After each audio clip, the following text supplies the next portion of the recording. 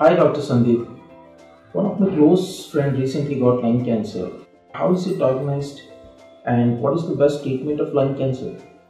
Well, it's very interesting that you are interested to know how it is diagnosed. Lung cancer very often comes in a very late stage. You know why?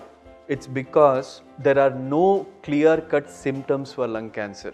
So if you ask me a simple question as to how to diagnose it, it is only being aware of who should be looking for lung cancer. Now, who are these people who are vulnerable? The people who are most vulnerable are the smokers. The ones who smoke quite a lot of cigarettes per day are the ones who are prone to lung cancer. Now, all these people, there is a calculation for it. We say about 30 pack years. So there is a way to calculate it, but it's better that you consult a doctor before you take a call. But if you are a smoker, it is advisable that you start doing a screening CT scan of the lungs once in a year after the age of 55 or say 50. So that will reduce your risk of diagnosing lung cancer much later than what it can be cured. So it's very important that a vulnerable population diagnoses or goes for screening CT scans. Apart from this, when do you really get a warning? When do you run for the diagnosis or suspect lung cancer? Is when you start getting cough which is not resolving over 20 days. It is persistent, it is not going away. Or there is blood in your sputum. So you cough up some amount of small quantity of blood, or you have chest pain which is not resolving, it's there, it's just not going away. So these are some of the common symptoms which should not be ignored, and a suspicion of lung cancer should be made. Also, very important thing to remember and very often missed is that very often people diagnose or even doctors diagnose a lung cancer as TB and start treating it as TB, and only to realize after a few months that it is not TB. So it is very important that even a physician has a high degree of suspicion when they are treating any ailment related to lung. Suspect lung cancer and you are likely to do better.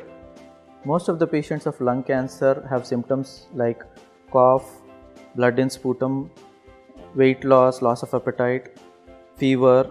So these patients generally go to a physician or a pulmonologist for an opinion. They are initially evaluated and treated for a infection. So the most common infection in India is tuberculosis. So most of the patients are diagnosed as tuberculosis and treated for tuberculosis. So if these symptoms are not subsiding or the patient is not getting better even after treatment in 2 to 4 weeks, then we should think of evaluating these patients for underlying lung tumors. So majority of the patients will be treated by a physician or a pulmonologist for tuberculosis for many months before they are diagnosed with a lung cancer and then referred to an oncologist. The problem with this is most of the patients will be in advanced stage because of the delay in the treatment. So coming to the treatment of lung cancer, there are different stages of lung cancer. Generally stage 1 and stage 2 lung cancer require a single modality of treatment in terms of either a surgery or radiation, and stage 3 requires a multimodality treatment in terms of a combination of chemotherapy, radiation therapy and surgery, and stage 4 generally is a treatment will be in terms of palliative chemotherapy or targeted therapy. So the best treatment for stage 1 and stage 2, I would put it as either surgery or radiation. And for stage 3, as I told you, it will be a combination of treatment. So it's multimodality treatment, that is the best treatment for that stage. And for stage 4, chemotherapy or targeted therapy will be the best modality of treatment. So whenever a patient is suspected with lung cancer, the usual tests which we do for diagnosing lung cancer is we start with a basic simple chest x-ray. Then if there is something abnormal on a chest x-ray, then we go ahead with the advanced modalities of investigation like a CT scan or a PET scan.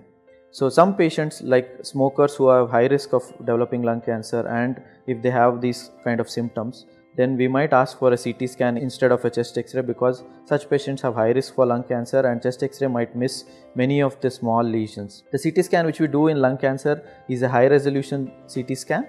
So basically it takes thin sections of the entire lung so that we don't miss even the smallest of the lesions.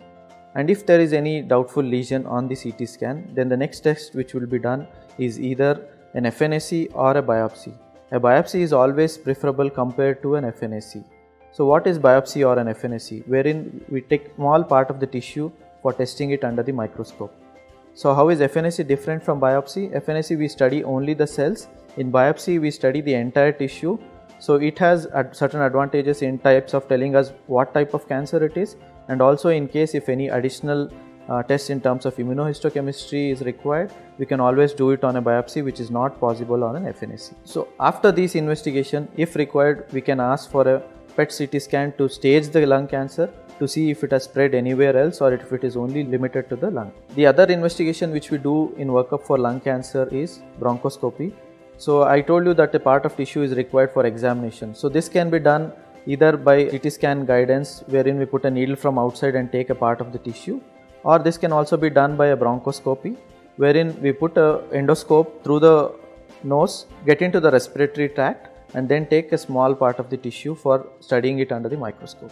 So bronchoscopy is also required for workup for surgery. So if you are diagnosed with lung cancer, as workup and surgery is suggested as a modality of treatment, as workup for surgery we might do certain more tests in terms of a pulmonary function test and a bronchoscopy. A pulmonary function test is basically done to assess whether after surgery you will have any respiratory symptoms, so whether your lungs are sufficient enough to function adequately after surgery.